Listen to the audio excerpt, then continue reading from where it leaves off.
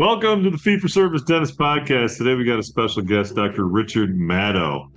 And if any of you have been in dentistry for any period of time, I know you have heard of him. He's a phenomenal force of nature and very much for the positive. And lately he's done a lot more of management and those kind of things, but he started out with the original newsletter, the Richards Report, and really has been a groundbreaking kind of guy. And he and his brothers have done phenomenal help across the board for dentists. So our podcast, as always, brought to you by Kettenbach. Kettenbach Dental has a brand new product called Visalis Fill and Visalis Flow. It's a light cured nano hybrid composite. It's highly filled, over 80%. High polishability and strong durability and aesthetics. It can be used anterior or posterior. Has a flex shade system from A1 to A4 and the bleach and opaque shade. So please reach out, contact Kettenbach 877-532-2123. Talk to Dan. Tell him Sonny sent you. If you like the show, please share it with your friends. Click like, subscribe. If you don't like it, well, please tell me, sonnyspira@gmail.com or my cell phone, 607-624-2962. Appreciate you all for listening. Today you're going to hear Dr. Rich talk about the magic words for that patient experience. Enjoy. My name is Drew Burns, and I'm a part of a small group of dentists who believe something crazy. We believe that the standard of care is just not good enough. We demand the best of ourselves and the best for our patients. We believe that the best way? No, the only way to practice dentistry is on our own terms. If you ask the dental consultants or the corporate CEOs, they tell you that what we're doing isn't smart, that fee-for-service dentistry is dead, and that the golden age of dentistry is over. Yet, while others focus on profits first, we focus on the patient first. And yet, our offices are some of the most profitable in the entire country because we invest in ourselves and we are doing things right. It's our name on the door and it's our reputation on the line. My name is Drew Burns, and I am a fee-for-service dentist. This is the Fee-for-Service Dentist Podcast, and these are our stories. Welcome to the Fee-for-Service Dentist Podcast, Dr. Sonny Spira. Today we have a special guest. This is kind of one of my heroes growing up in dentistry, Dr. Richard Madow. And you guys may have known him, us old-timers that remember back when we got newsletters. And he brought a different energy and a different vibe to dentistry. So he reached out because of Steve Rasner, the connection, and I was so excited.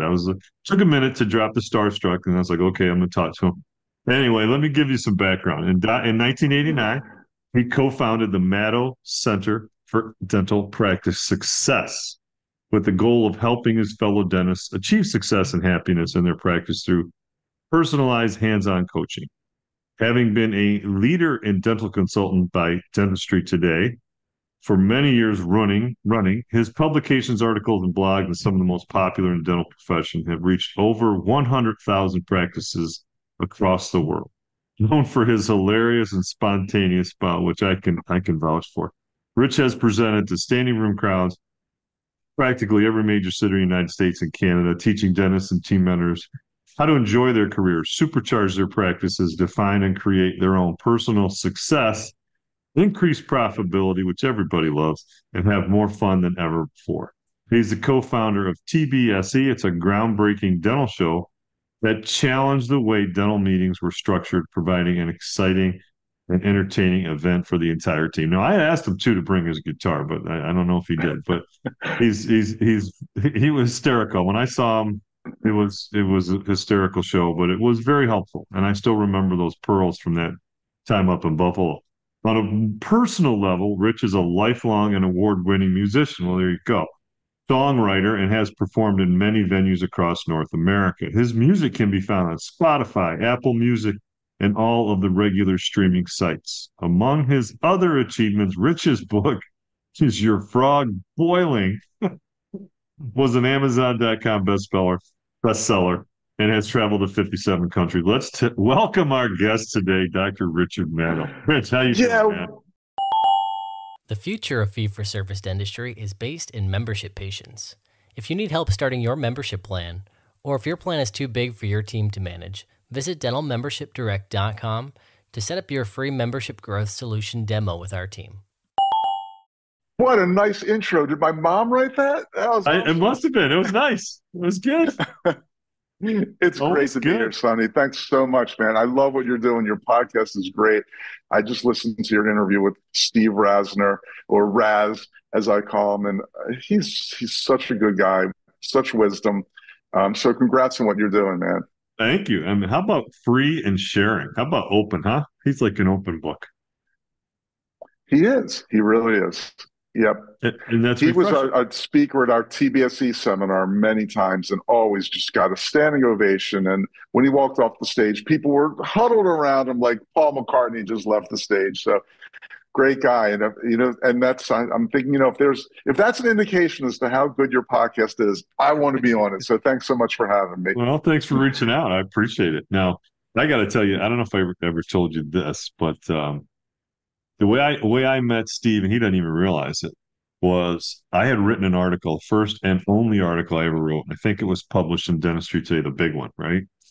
And it was about at the time Sally McKenzie was getting involved with American Dental Partners, and they were presenting and they were purchasing and they wanted. And I was sitting in a classroom of people at Kit Weathers' end of root camp, right? And they were just looking across the room, picking off the older guys who they could talk to. And I was so turned off by it. I wrote an article, and a friend of mine, Dr. Wall in Delaware, helped me out with some of the structure because I just wasn't good at it.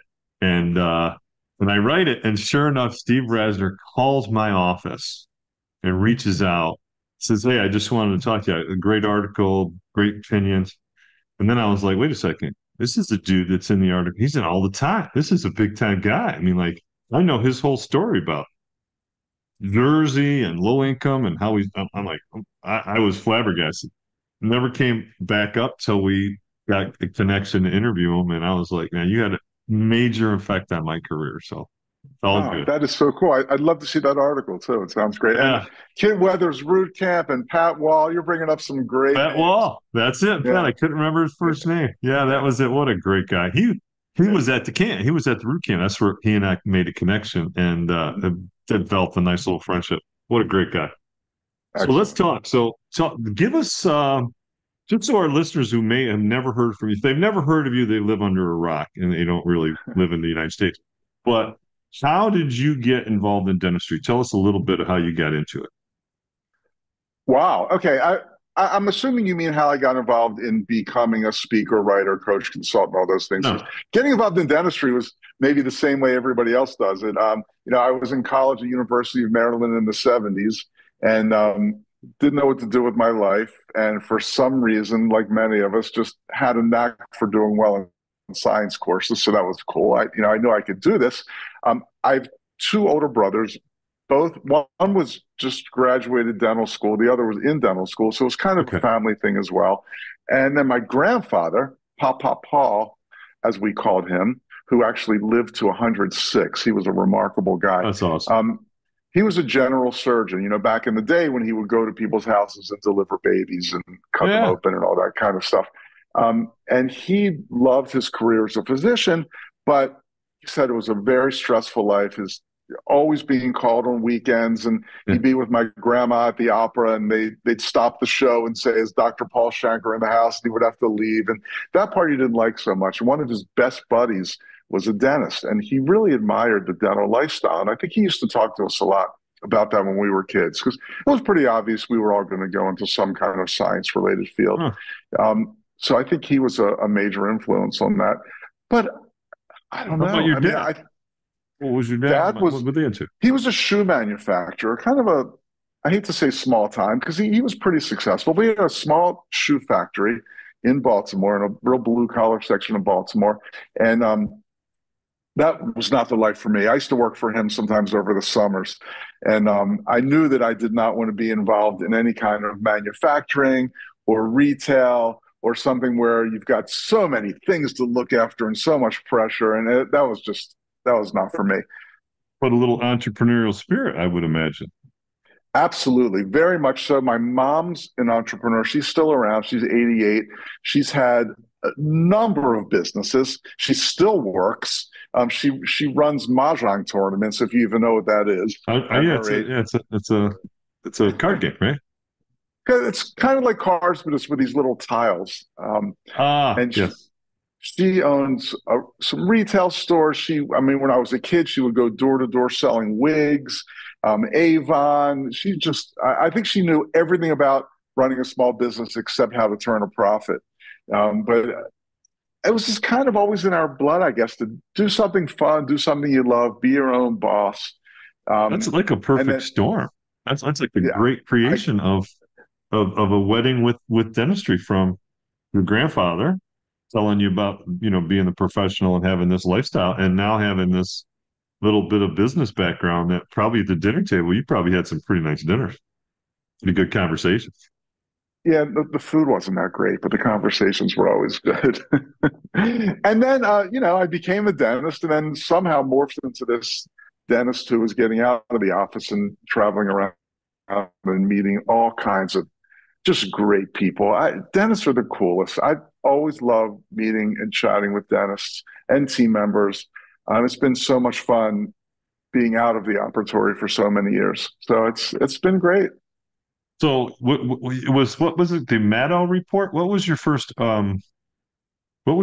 Good newsletter? memory. It was called the Richards Report. Richard's Um, report. That was it. Richards Report. For That those was of it. you who don't know what that was, this was in the day when you could have a newsletter and sell it for a premium price, kind of like being a fee for service dentist.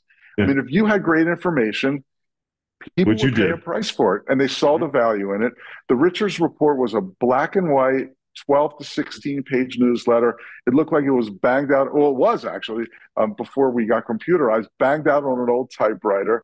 And it was a different era that, social media didn't exist. So opinions, like radical opinions or contrary opinions from dentists, were really hard to come by because the throwaway journals, dental economics, whatever, I mean, they were great, but they were advertiser supported. So you couldn't really say anything in them. You couldn't give a bad review to a Right. product. You couldn't say insurance companies suck.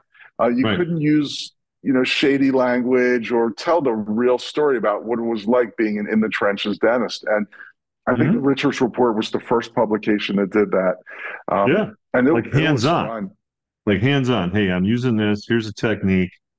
And, if you save, let's say you save a doc on a procedure he does 5 times a day, you save him 10 minutes on each procedure. You just found basically an hour's of time, 1 hour a time, which is worth a ton of money, as most people will know in private practice. And I remember that I got turned on to it late, but I did get turned on to the Richards report. So I thought it was tremendous. Oh, I'm It so glad was you liked it. from the heart. Yeah. It's funny. I never claimed to be an expert clinician. I treated my patients well. I did good dentistry, but I was never like, Bill Strupp or those guys.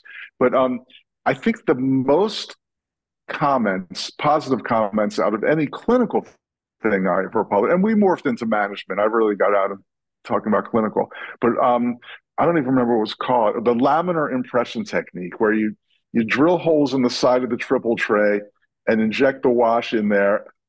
That was so cool. And I mean, nobody was talking about that. You couldn't publish that in a real clinical journal. You get blown away by the ivory tower folks. But yeah, those kind of tips really worked and saved a lot of time. And I'm so glad that you appreciate it. That was great. And the next part, right? The next phase. So talk about that. Well, let me ask you, what was the genesis of the thought to start doing that? To start doing, The Richards report. What was it to oh, say, listen, hey, let's start doing this and let's put it out there.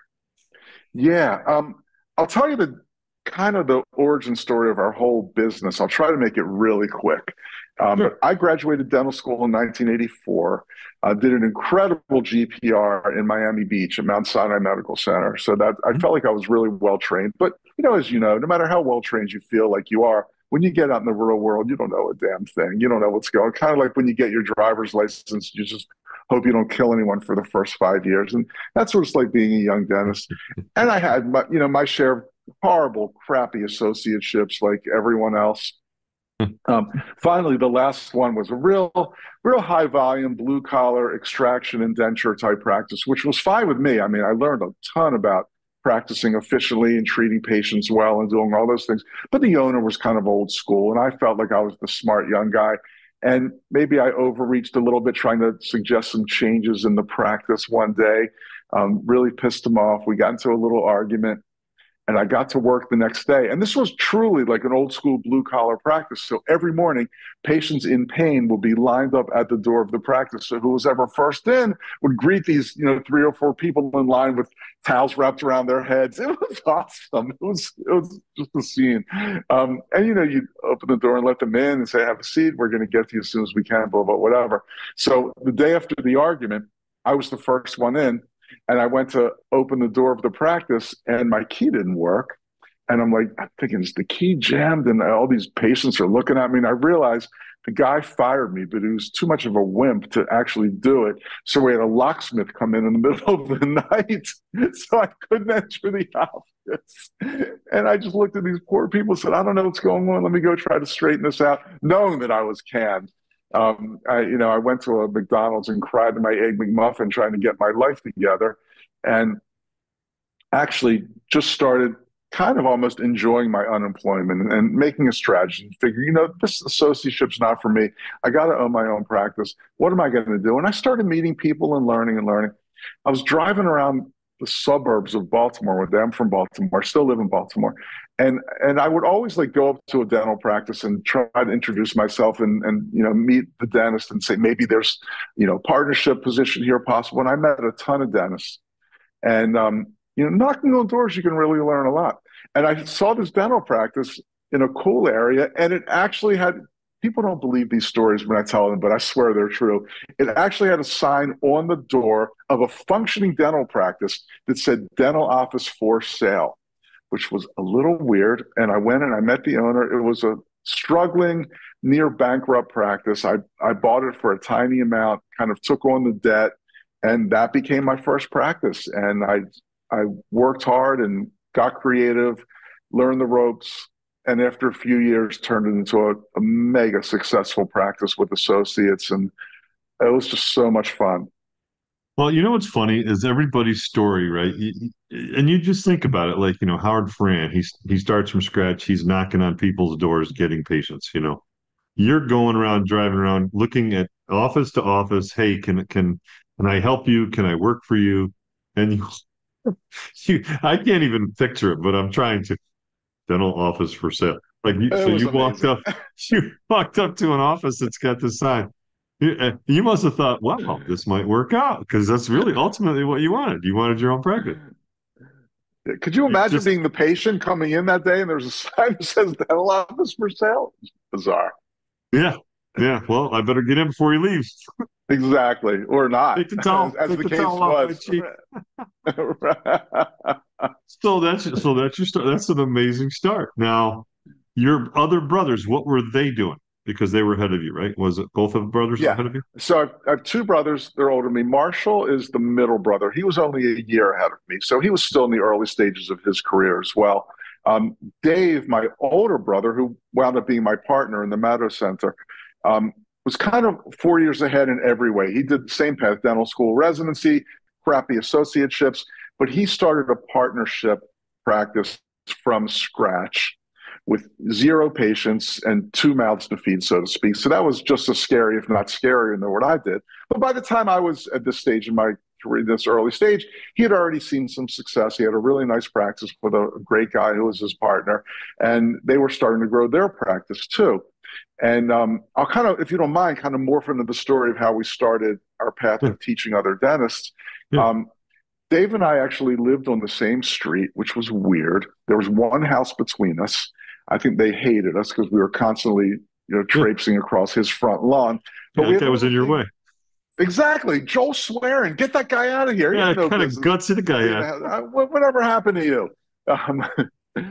So many nights after the kids were in bed, we both had young kids at the time, we'd go to one another's house or sit on the back porch or whatever and just talk about things in our dental practice, what was going on, what went well, what didn't go well.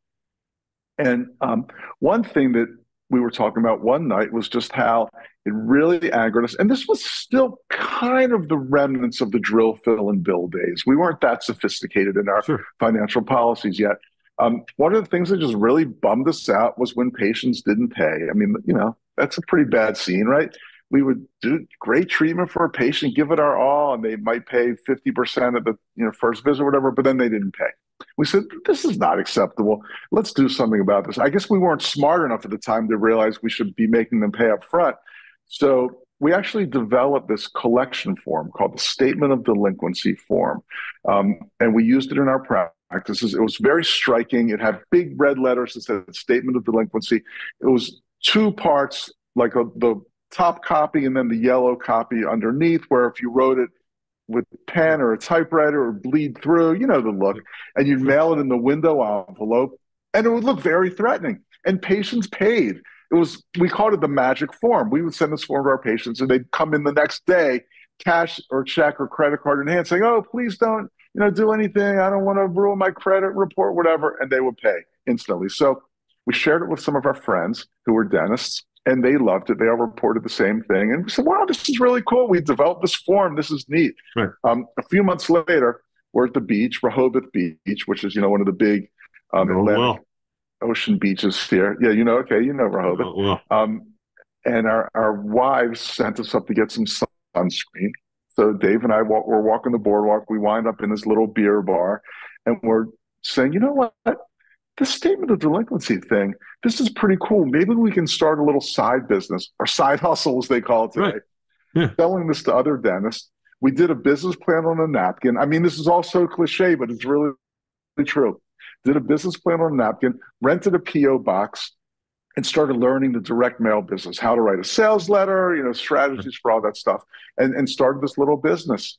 Invested a very small amount of money and did a tiny mailing to dentists, and people were buying our collection forms. And if we made some profit, which we did, we would pull that into larger and larger and larger mailings. And before long, maybe 6 months' time, we had about 30,000 customers across the U.S. using our collection forms. And we would meet every Monday at the mailbox, and it would be stuffed with checks. It was the coolest feeling. And this little business was born. So that led to some notoriety. And you asked about the Richards report, which is kind of a long way around telling you the story. But eventually, Dental Economics contacted me and said, hey, it looks like you've got some expertise in collections. Can you write an article for us? I wrote an article. It was actually about, should a new patient see the dentist or the hygienist on their first visit? So this was many, many years ago. And they said the article was great and it was well received and we loved it. And here's your check for $50 for submitting this article. I thought, well, maybe there's a better way. So Dave and I just had the idea, let's start our own newsletter. We can say anything. We can charge whatever we want. And kind of the same way that we learned the direct mail business through the collection forms, we did this with the Richards Report newsletter. And then that led to, so many other things, lecture opportunities and more articles, and eventually our big Vegas seminar, personalized coaching, blah, blah, blah, blah, blah, blah.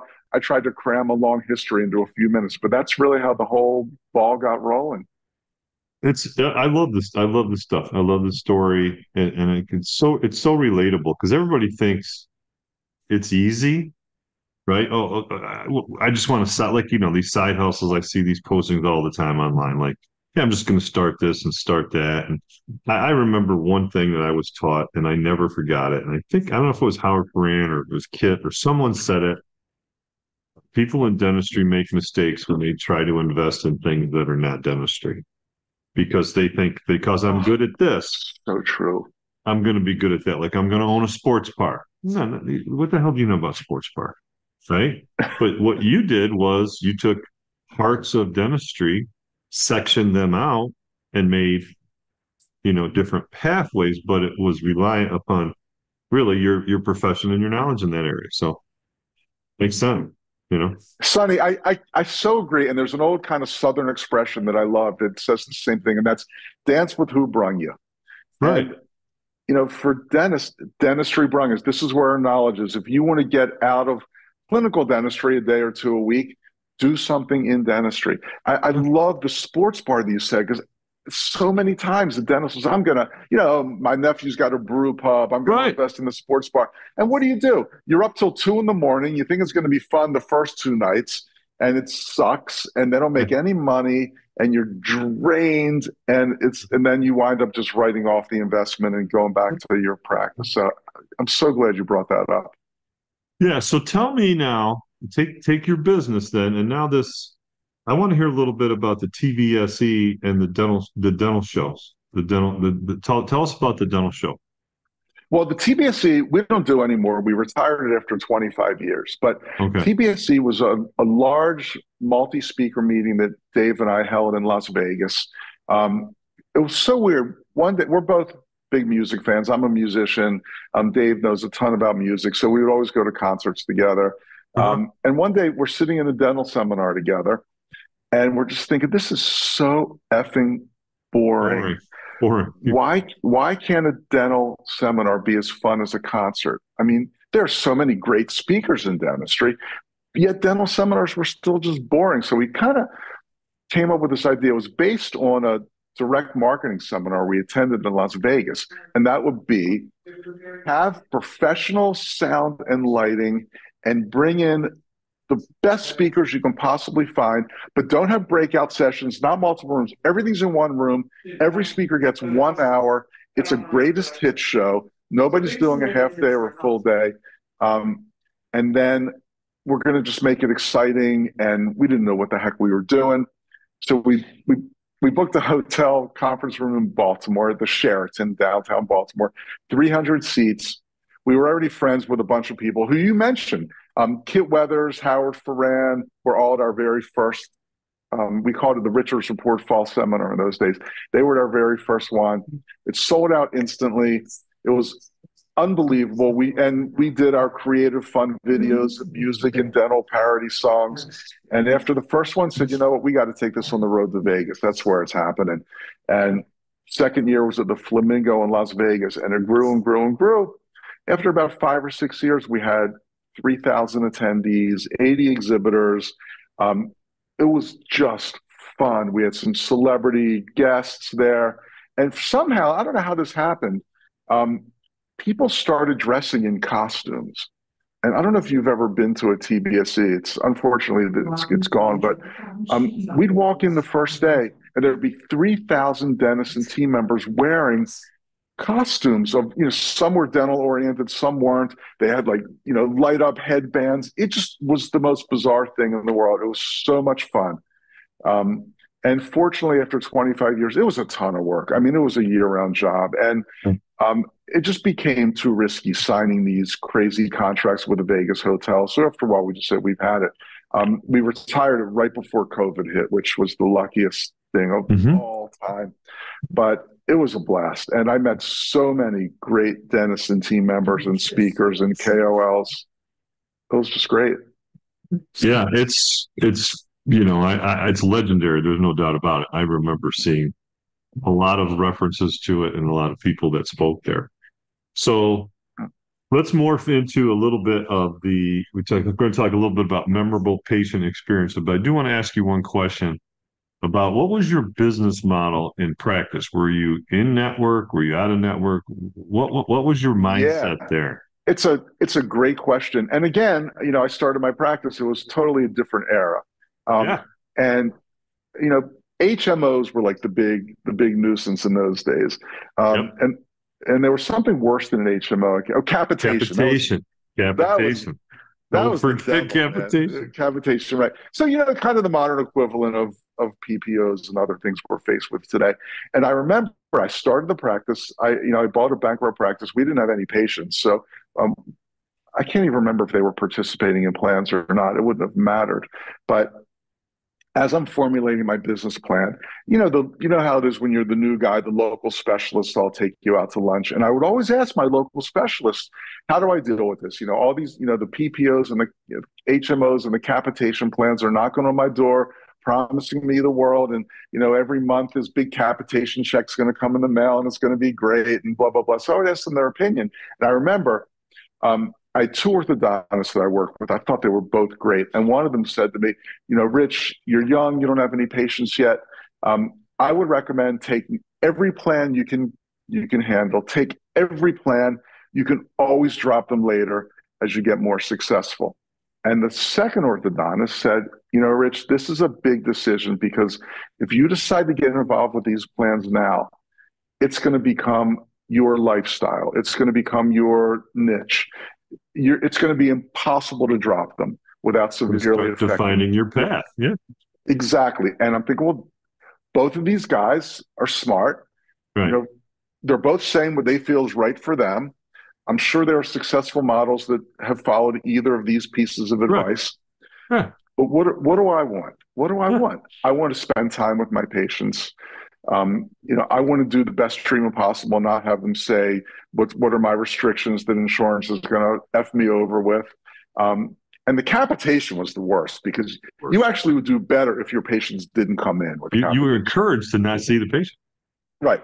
So I'm thinking this is my career. This is going to be my life. This is my practice. I'm going to take path B, which the second orthodontist suggested. And I was not involved with, crappy insurance plans. I think I'm looking way, way back. There was one plan that we weren't forced to take, but they represented like it might have been all the nurses and staff at a nearby hospital, and it wasn't that bad. So I decided to take that one. So I wasn't 100% fee for service, but I was mostly fee for service, Right. and it continued that way. It's interesting because that was my story. I went into a practice as an associate, and that was the prevailing thought amongst our dental community, not just, small segments, but most of the dentists enjoyed that type of practice. And they would always say they can't exist without your license, you know? So those forms and those plans and those companies that come in and they rely on fear. They go and they say, well, if you don't take it, the guy down the street's going to take it and you're going to go out of business. So we were like, listen, if we just stay in communication with each other, because we're not in competition with each other, that was the prevailing thought. It's changed a lot since then. But back then, that was a prevailing thought and handled it from a more of a business standpoint. So are you saying you actually banded together with your local dentist and just all refused to take the worst plans? No, I can't say that, but I can say this. The Dental Society would not allow that to be discussed, so they formed a new group. It was a dental foundation that you had to pay into, and then you could, underneath that banner, you could have those conversations. And always it was like, understand what you're signing, understand they can't exist without your license, and understand this is their methodology, right? So it was just really spreading information. It didn't say don't, but I think if you were a grammar school education, you could figure it out pretty quick, right? Like, This is okay, cracking me up. I remember I was in a great study club, really great group of dentists. And one time we just started discussing our fees. And like one guy said, we're not allowed to discuss our fees. That's collusion. I'm thinking like, okay. I don't know anybody who's in jail for collusion for discussing their crown fee, but maybe technically you're right. yeah, that was the fear too, is collusion. Yeah, So, funny. so moving into so you developed your practice philosophy very early, which is important, I think. Now, talk about like how that relates to our topic, which is creating memorable patient experiences. Yeah, great thing. As I said, I don't teach clinical dentistry. I teach management, or I don't even like that term, practice management. But I teach the business side, the non-clinical side of dentistry, and this topic always comes up. How do we maintain a fee-for-service practice? How do we get rid of our PPOs? What do we say to a patient who's in network but we're not? These questions always come up, and I think it basically comes down to how do you have a practice where patients will willingly come there knowing that it might be a little bit more expensive, or even worse, knowing if they're in network, they might have the whole hassle of paying your whole fee and getting reimbursed 60% of it. And it's not convenient. People don't want to do that. So how do we make a practice where they'll actually want to come to us, even given those circumstances? And I don't know how much clinical stuff you get into on your podcast, or I hope I'm not offending anyone now, but I think a lot of dentists think, well, the answer to that question means that I'm going to have the most clinically sophisticated practice. I'm going to have the, cone beam X-rays. I'm going to have the CEREC machine. I'm going to do sedation. I'm going to do implants, which all those things are great. I mean, I would never say not to do that. Those are all fabulous. But I feel like from the patient's point of view, you've got to just provide an experience that they can't get at the dentist office down the street. You've got to make them feel like I'm paying a little bit more and it's worth every penny. And that could be the place you get your hair cut. It could be why you go to a farm to table restaurant instead of Applebee's. It's the same thing. People are willing to pay a little bit more for an incredible experience. And, the good news is it's not hard to do. And the second piece of good news is, let's admit it, the bar in dentistry for providing a great patient experience is pretty darn low. So if you can just do a few things to make that patient feel unbelievably special, to me, that is the most important step in having a practice that's fee for service, where people willingly come to you knowing it may cost them a bit more. One of my favorite things that I heard someone say was, quality, service, price. Pick two, right? And in the fee for service world, you're not really going to compete on price. And you may want to be in the realm of what some of the others charge, but I don't think you're going to win that battle. But you should win the quality and the service. I agree with that. So, and I think you can't give enough service. Totally. And the thing about fees or pricing is dentistry is expensive. I mean, we know it's worth every penny and more, but it's expensive. I mean, there's just no way getting around that.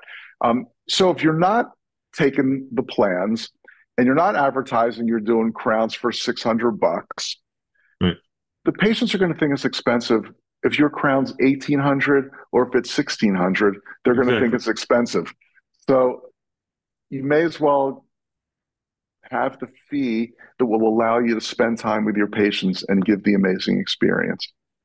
It's funny. I remember a lecturer, and it might have been Linda Miles. It could have been Jennifer D. St. George. It was one of those two, and they were talking about that point that you just said there.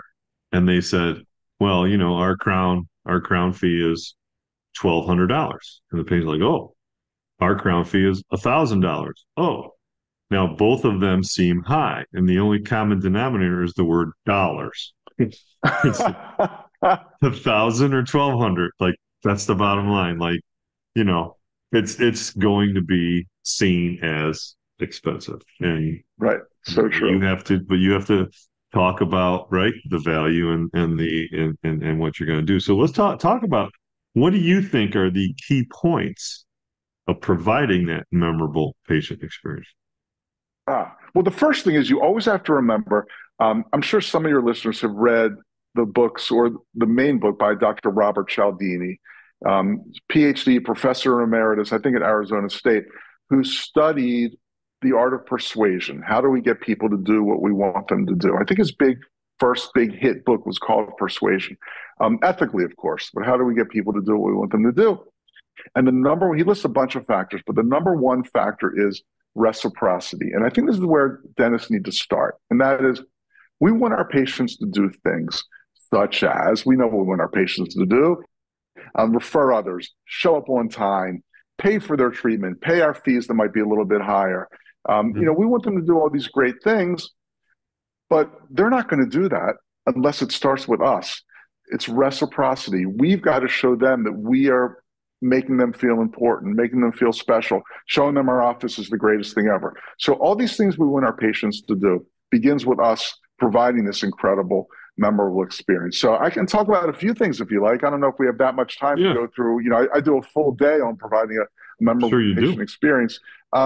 Let's just start with the first visit. Okay, the magical first visit.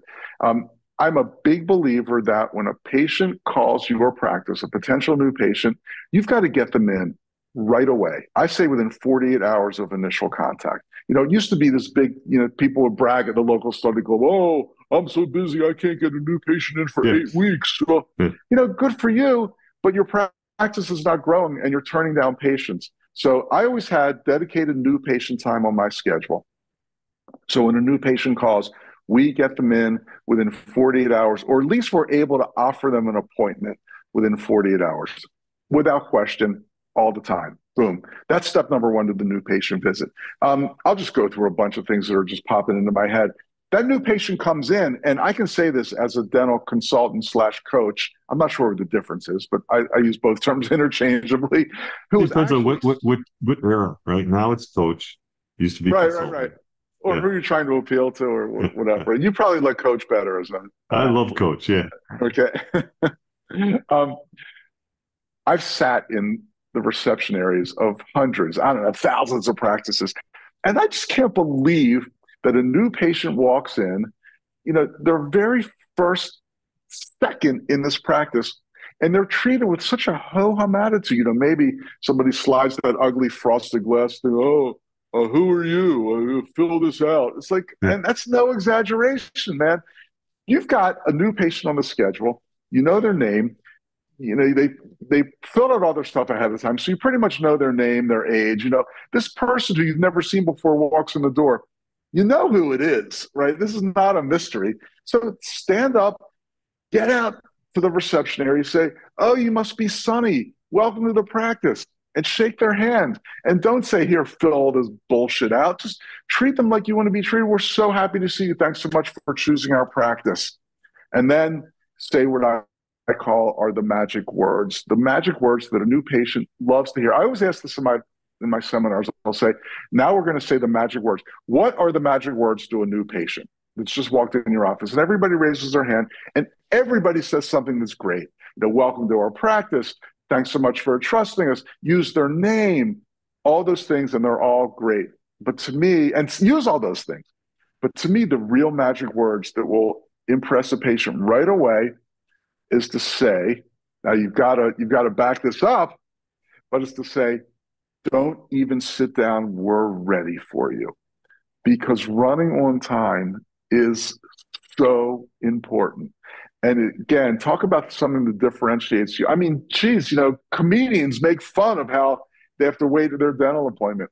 So to me, after all the niceties, welcome to the practice. Thanks so much for choosing us. You call the patient by their name. If you can then say, don't even sit down, we're ready for you, and you bring them right back and get to it right away, already you're providing an experience they've probably never had anywhere else. Fabulous. That's I'll fabulous. keep I'll keep talking Now, about the first appointment if you like, but I want you to know my daughter is a stand-up comedian, so she might be is she using really? That is so cool. might be using some of this, but Is she in Manhattan? she is, but she's actually moving to Los Angeles, as a matter of fact, today. Today's her flight out. That is so exciting. Yeah. Does she have stuff on YouTube? Yes, she does. Yeah. I'm going Erica's to her check her first name. out. Yeah. Erica? Yeah. Erica Spear. Wow, we're really getting off topic here. That is Yeah. so exciting. And this is a Sorry full-time to go gig? there, but keep No, going. no, Yeah. it's Yeah. great. It's That's what she great. does. Yep. Oh, that is so cool. I want to talk to you offline about this. We won't take up your podcast time, but that's really exciting. Yeah. My daughter's in the arts as well, and I mean when your kid's in the arts, it's a struggle for a Hmm. parent sometimes. But It's a hustle. yeah, you got to be so encouraging, and Hmm. yeah, my daughter actually made it big. She's huge. She's a USA Today best-selling author. That's awesome. And yeah, she lives in the Congratulations. West Village, and she gets the Yeah. number one new release banner on Amazon all the time. So it's it's crazy when your kids want to do something artistic.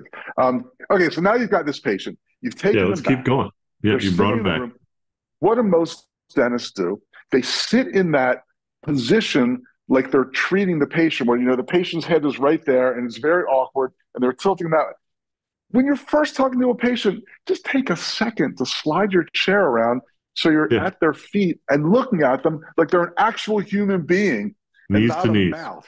Hmm. Yep, exactly. And it kind of brings up something else too. Something I hate hearing, and I hear it in dental offices all the time, is when somebody will say, "We've got a crown prep in room 3." And it's like, you're going to walk in the room and there's just like a bombed A out big tooth tooth. sitting in the chair. Right? No, you've got a human being in there who has a name and a family and a career and feelings and a favorite band and a favorite sports team, and they just got back from a trip. You've got somebody in there who's a human being, not, and that's how we've got to remember to treat our patients. So You're That's sitting that's knees to that's knees. my one big complaint with dental schools. They put those loops on those young dentists so quickly that they start to eliminate the human being immediately, almost immediately. You're focusing on that little white chiclet. Sorry, that's a pet So peeve. But true. keep going. No, Keep no, going. it's great. I love pet peeves. I have too many of them, I Drives me think. crazy. But anyway, go Yeah. ahead. Right. Okay. So now you're knees to knees, as you said. That's a great expression Right. with this patient. What do you talk about? Are you going to say first to start asking them about their dental needs? No. Take like 1 minute and have a little personal conversation with them. Some people are so good at cocktail party small talk. Yeah. People assume that I am because I'm comfortable being on stage in front of 3,000 people, but I suck at it. I am not good at small talk. So you got to have a little formula. Mine is FOR, family, occupation, recreation. Three things that most people are comfortable and love talking about, especially recreation. I love saying something to the patient like, it's so great to meet you. I just want to learn a little bit about you. I know that this is kind of tongue in cheek. I'll say something like, I know your favorite thing in the world is to be in the dental office for your dental visit, but if you weren't here and you weren't at work, what would you love to be doing? And you will learn things about your patients and you'll learn cool things about your patients. I heard incredible stories about people who were mountain climbers. And I remember I had this grandma who told me she was the lead singer in a punk band in New York in the 70s. And you'll learn really cool things about people. And make notes. I call it the blue sheet. Always make personal notes. You can bring that up at their next visit. Now, don't keep bringing up the same thing every time. You got to update your blue sheet, but learn about these people as people. It doesn't take that much time. And it's so great to do during the first visit. And you've got to allow time on the schedule to do this. If you're feeling rushed all day long, you will not be able to do this. So it's just so important to know them as a person. And it takes a few minutes. And I know we keep coming back to Rasner, because he's one of my favorite dental guys. He always says that when he slowed his schedule down, he became much more productive. And it sounds counterintuitive, but it's so true. Yeah, he's also his big thing, and it's also so important. I'm just starting to have the significant other with them Yeah, that is a big thing. That's a tough in the one. room, right? So you're It doing is a that? tough one. I'm trying to. I mean, I'm trying. I'm like in my mind, I'm saying, oh, we need to start to do this because if we're going to have a conversation about ultimately their dental care or their oral health, we need, if it's a guy, we need a decision maker. We need the woman in here, We all know who you know, that is. right? We know who it is. Let's be honest, right? Yeah. Let's not play footsie here. That's who needs to be here. But it does elevates the conversation and it brings another person in and you can engage there as well. How do you take the data or the information, for example, like a medical history person hasn't filled it out and they first time in your office, do you do that Ah, after you've had your introduction? What do you do? it's a great question. Well, first of all, I mean, these days, most people fill it out online and you have it ahead of Right. time. Um, Back in the old days, I would have a team member personally take the medical history and review the medical history with them. And that's something that I learned in my residency, that you can have somebody fill out a form, but you're going to get so much more information if there's actually human interaction. And it's funny, I did my residency in Miami Beach, so I had to learn medical and dental Spanish in order to do Yeah. this. So I was Good deal. fluent in taking a history and physical, not just dental, but medical in Spanish. And I don't remember any of it. The only phrase I remember is respire profundo despacio por la nariz, por favor. Breathe deeply and slowly through your nose, which you had to say when the patient got all hyperventilated. But again, it's so important because, a patient says something and there's many times a good follow-up question, and you're not going to get that in the handwritten form. So again, these are things where you have to slow down and spend time and know that it's going to take a team member or 5, 10 extra minutes to take a medical history. I actually liked it when a female would take a woman's medical history because, I would be asking questions that maybe some females didn't think a dentist had any business knowing, let alone a male. So I just thought it worked out great. And then, of course, if there's anything I needed to talk to the patient about personally, I would do that as well. But it's an interesting question, Sonny, because I think most people don't think about that. they just have the patient fill out a form and boom, it's all over. Hmm. So you've initiated, you're using your FOR, you have that conversation. Now, how do you work into why they're here? How do you have that next up? My opening question, I don't even know if it's a great one or not. Just always work well for me. I would just say, what can we help you with today? I think for 50% of the dentists, the next thing they say is open, please, which just sucks. Um, Hmm. I like open-ended questions. I don't like yes or no questions. I just have always had good luck with what can we help you with today. Well, what was yours? Or still, what's your opening question? So your opening Yeah, dental question. yeah, that would be it. Like, or what brought you in today? Like, Uh-huh. what can we help you with? You yeah, especially once you engage them in that. So, tell me why you're here. You know, tell me what we can Right. do for you. You know, And that's another thing too. Whether it's, some version of that, what brought you in, what can yeah, we help you with today, tell me why you're here, always works better if you spend a few minutes to do the personal questions sure. first. It just kind of warms them up, kind of the Hmm. warm-up act, like your daughter's Yeah, going to have when she goes to LA and she's yeah, headlining the Comedy Cellar. yeah. The Comedy Store. It's funny you say that because that's who she contracts with now in New York. So, No kidding. That is so yeah, cool. and I she's wonder done if I've Vegas ever a seen couple her. times. I I've don't seen know, so much comedy in the village. I right? wonder if I have. That's so cool. So engaging them, right, in the next step of why they're here, to me, if you've got some information, you can relate some of that. So if the person tells you that obviously, okay, take the mountain climber, active lifestyle, travels, and they've got a major issue, you can say, oh, so something like this could really slow down these other things that you enjoy doing. Or you could be in a situation where this can blow up on you and you're not accessible to care. So, it's very personalized now, their treatment plan for them. Just like if you're a car mechanic and the person comes in and you don't know anything about them, you're just going to look at the car. But if you're like, do you drive often? Use your car for your business. Okay. Yeah, are you capable of fixing? No. Okay. So your car is really important and you need it. Okay. So what I'm hearing is this, but what I'm seeing are a couple other things that could become an issue and put you in harm's way. And now they're like, oh, Yeah, geez, it's so true. custom to who they are and what they need. Right. Oh, you've Yeah. got an Alfa Romeo. Here's my cell phone number. But I think what you're saying is so true. And I know it's almost a cliche that, oh, you've got a wedding coming up because, how often does that happen? But we always use that in our lectures as an example. But it just goes to what you're saying. If you can weave their personal life into their dental needs in a positive way, it's so great. Let's get you a beautiful smile for that wedding. Yeah. This is a once in a lifetime Yeah. event. That high school reunion, that job interview, or like you said, the mountain climber. You don't want to be stuck on the top of whatever. I can't think of Right. the name of a mountain on top of Mount Rainier Yeah. and have this tooth blow up on you. Let's get it taken care of once and for all. Or even if it allows you to ask the question, you know, how do you feel about some of these things? Oh, I'm terribly, I'm terribly afraid of this happening. Okay, so you're telling me you want to focus highly on prevention so that you don't go into pain, abscess, swelling, major issues. So we're gonna focus our treatment plan in this fashion. You So true. I'm coming here because I had a horrible experience with another dentist. I had a root canal and it was so painful.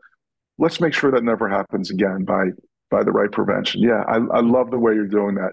You're weaving the patient's story into their dental treatment. Yeah. Or asking them, right? Just asking them Yeah, to share that with you. And then, okay, I see that that means a lot to you. Well, then I'm going to point out some things that are here and now issues and some things that are going to be now or later issues.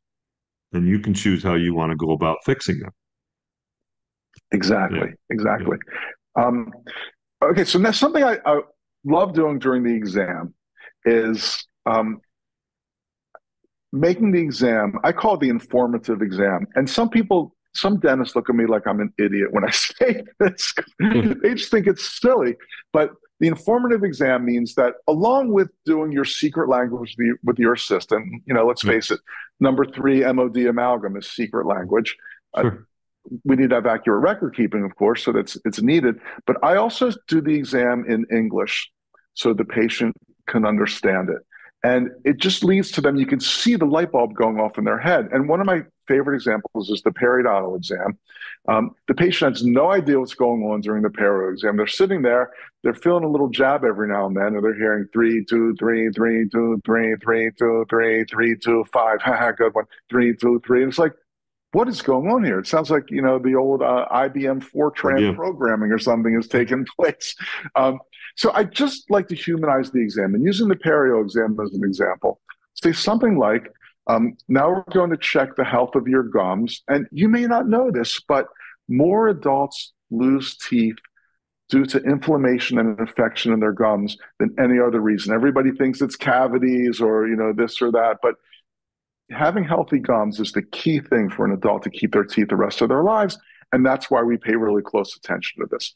Now, to do the exam, we're going to check to see how tightly your gums are attached to your teeth. Now, is this 100% clinically accurate? I'd say close enough. We're going to check to see how tightly your gums are attached to your teeth. And we use this little ruler. And the ruler's measured in millimeters.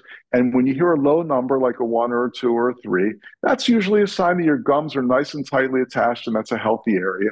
If you hear a higher number, like a 4 or a 5, that could be a sign of inflammation and infection. So boom, now you're doing this perio exam, and you better believe that patient is listening. And when they hear a 4 or a 5 or a 6, they're thinking, wow, I hope the dentist or the hygienist is going to talk to me about how to fix this. So I love human, and same thing with the hard tissue exam. Tooth number 3, the upper right first molar, has a large 3-surface metal and mercury filling. It looks like it's really old. And I can get the instrument between the tooth and the filling. There's a little crack in there, and I can feel the decay and bacteria underneath. Again, I do the exam so the patient knows what's going on, not so it's a big miss. I actually heard a lecturer one time say, your goal is to keep the patient in as much mystery as possible and then spill all your beans during the treatment plan presentation. I thought, that's silly. That doesn't work. It's high pressure, high stress. I like to be really open with the patients about everything. Yeah. I mean, there's nothing that what's that? What was it? Omer Reed was it, right? Was it co-diagnosis, right? Yeah. You're involving that patient in their own care. And that's a concept that medicine has no idea what that means. Oh God, that's for But sure. in dentistry, it's essential. Yep, it is. And I think we also have to realize that as much as we know dentistry is so valuable and contributes to not just health, but mental well-being and everything, just about everything we do is elective. I mean, people say, oh, this is elective dentistry. Your insurance won't cover it. Everything we do, other than pain control, swelling, bleeding, is elective. I mean, a patient's not going to die if they don't get their scaling and root planing. They're not going to die if they don't get that crown. So we have to realize that this is something that we're going to have to let the patient know how it will enhance their lives and how things could go. What are the consequences of not doing this? If your cardiac surgeon tells you you need a bypass, well, you're not going to ask all that many questions because this is life or death. It's not really elective. If you've got a cancerous mole in your arm, you're not going to give your dermatologist a hard time when she says we need to remove this thing. So dentistry is different. It's elective. And people say we've got to always be selling. That might be a little, not really crude, but it might be a little overkill. We shouldn't have to sell our patients. We should get them to want this stuff. And I think this informative exam is part of that.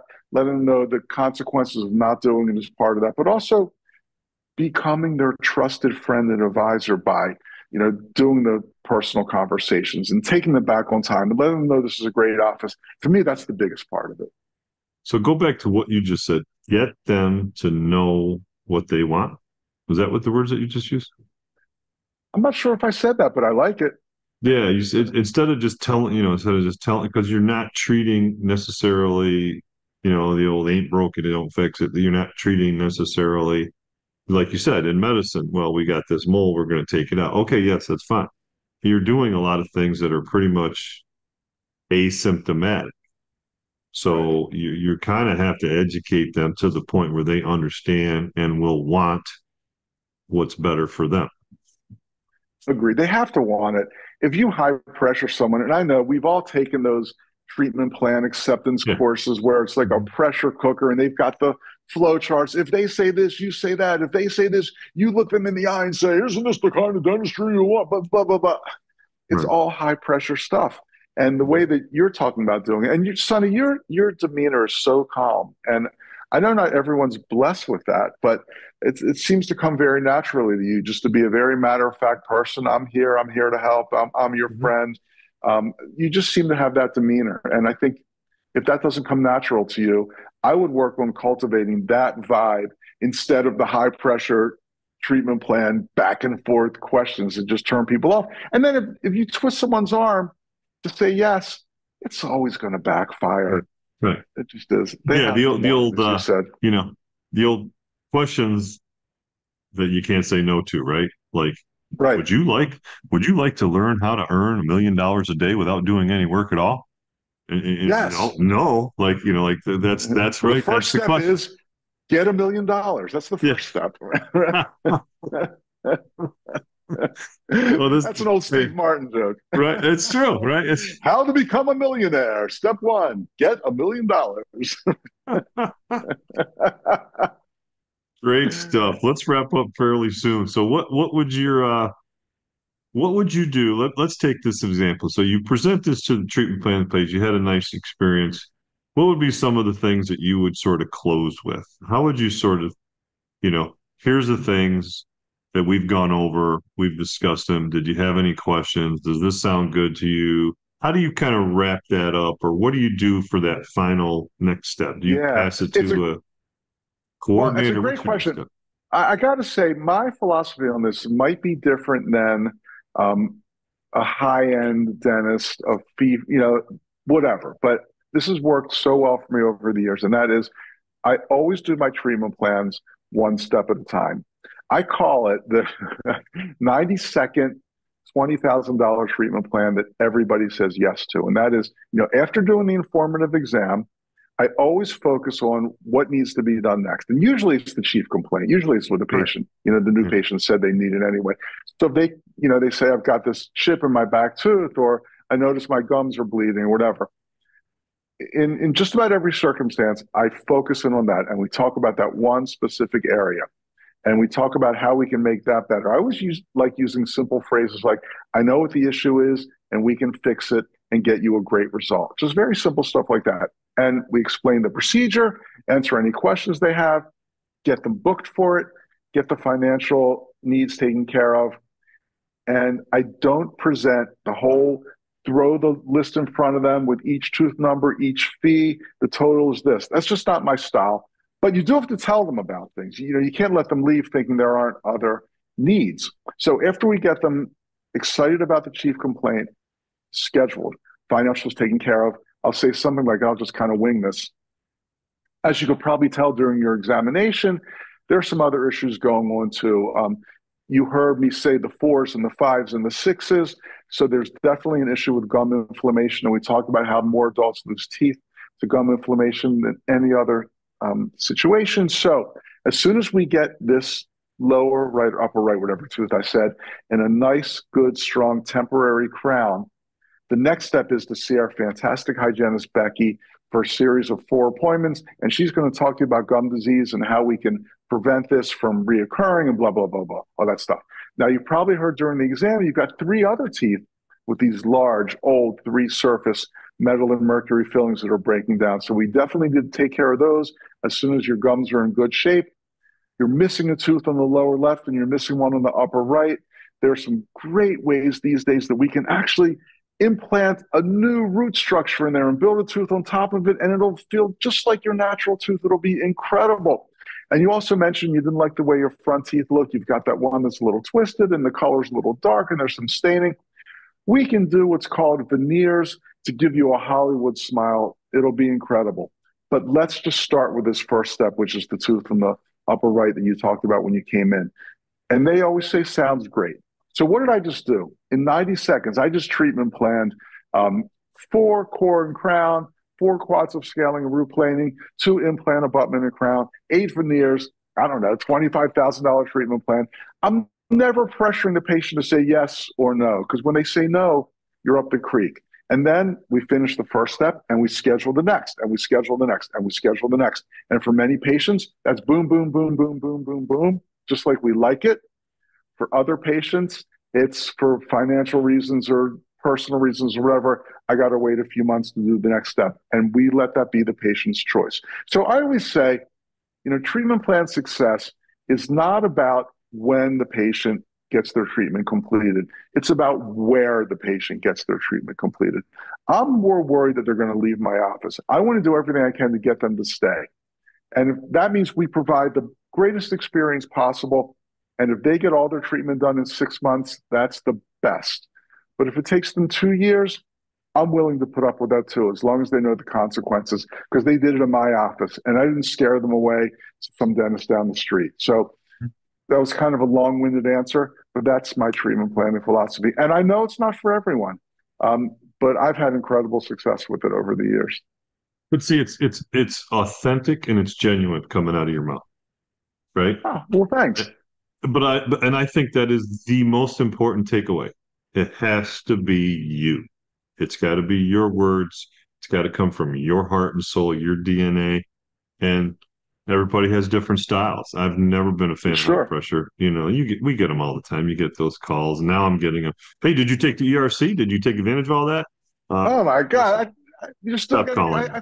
there was a time when I got a call or an email or a Facebook Messenger. They find you on Facebook and Yeah, message you. I got that one it's every day. it happens all the time. At least now my phone will say suspected spam. So Ah, sometimes with those, I answer the phone and I go, "Excuse me." That's all I say because I that's don't say good. yes or hello. I say, "Excuse me," and then click. Oh yeah, blah, blah, blah, and then they'll use my. I'm like, okay, Oh, over. too funny. Well, I appreciate it. I got to ask you one last question, one final question.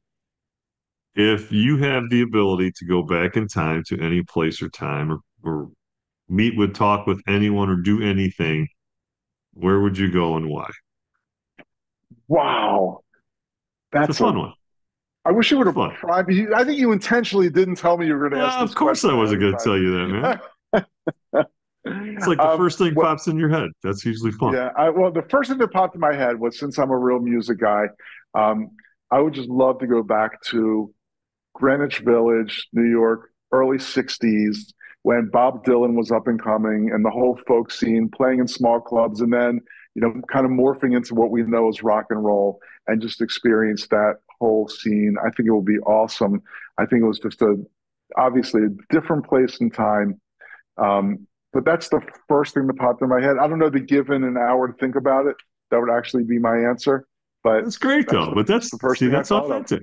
Yeah. Yeah. I mean, you're not going to Liverpool. You're not hanging with the Beatles. That was cool. So I did that for my 60th birthday. On the actual day of my 60th birthday, Paul McCartney was playing in Liverpool. And I asked my wife if she wanted to go with me for a special 60th birthday trip. And she did like the coolest thing a wife has ever done. She said, Rich, I would love to do it, but I think that would actually be more special if you went with your brothers. So Marshall and Dave and I all went to Liverpool to celebrate my 60th birthday and seeing Paul McCartney on the actual day of my birthday. And we did all the Beatles tours and, museums and all that stuff. It was such a blast. that's cool, man. Now, Yeah. did you hear his latest? Like, he's upped his game. He's 80 and he's playing over 3 hour concerts and he It's blames unbelievable. Springsteen. He's blaming I, Springsteen. He's like, "You're the one that started doing this. I'm trying to keep up. You're doing 3.5 hours now. I'm like, that's I great, just read that. It's hilarious. right?" I just Yeah. saw him for the second time recently, and he was great. It was the day or two before he turned 80, so it was a pretty cool show in Wow. Syracuse. Very fun. That sounds Yeah, great. He's amazing. phenomenal. And he Yeah. plays 13, 14 instruments during his performance. Uh, It's there's magical. only one McCartney, that's for Yeah. sure. Yeah. Well, I appreciate you. Thank you very much. I would love to have you back. I'm sure you've got a wealth of more information, and people love to hear it because it's very Yeah. helpful. I don't know how many people watched the video, but I just want to say I wrote all these notes for this, and we didn't get to any of it because your questions were so good. Seriously, your questions are great. They're insightful, they're fun, and they lead to great conversations. And it takes a lot of skill to do that. And I know there are a lot of podcasts that are just so boring. And I want to commend you for being such a great host and having the skill and whatever the patience to do that. If you don't mind me just saying so, if anybody wants to find out more about what we do, it's just madow.com, madow.com is our website. And if anybody wants to email me, my personal email address is rich, R-I-C-H, at Madow, madow.com. I'd love to hear questions, comments, Bronx cheers, whatever you want to send my way. I respond to all my emails, and I'd love to hear from you. Appreciate it. And if you got anything you want to share in the show notes, I'll put it there as well. So if there's anything Cool. you have a blue form or something like that you want to put out there, we can do that. So, all right. How about can I end, since I talked about music so much? Fire away. A quote from Miles Davis, the great jazz trumpeter, pioneer. The guy's amazing. I'm going to PGI's this quote because he used a really bad word in it that, some jazz musicians would use. He said, anybody can play. The note is only 20%. The attitude of the dude who plays the note is 80%. I might have misquoted him a tiny bit, but here's one of the greatest musicians of all time saying anybody can put a trumpet through the lips and make a note. It's the attitude of the person playing it that makes the difference. So good food for thought. Be authentic. Well, thank you. It was fun, man. Thanks so much for having me. Appreciate it. Thanks for listening to the Fee-for-Service Dentist Podcast. If you would like to share your fee-for-service story, please fill out our contact form at ffsdentistry.com. Also, be sure to join our Fee-for-Service Dentistry Facebook group. For help starting your dental membership plan, visit dentalmembershipdirect.com and membershipmastercourse.com. Finally, for help with in-house financing, visit dentalfinancingdirect.com. And don't forget, your story is what you make of it. This is your name on the door and your reputation on the line. Thanks, everyone. We'll see you next time.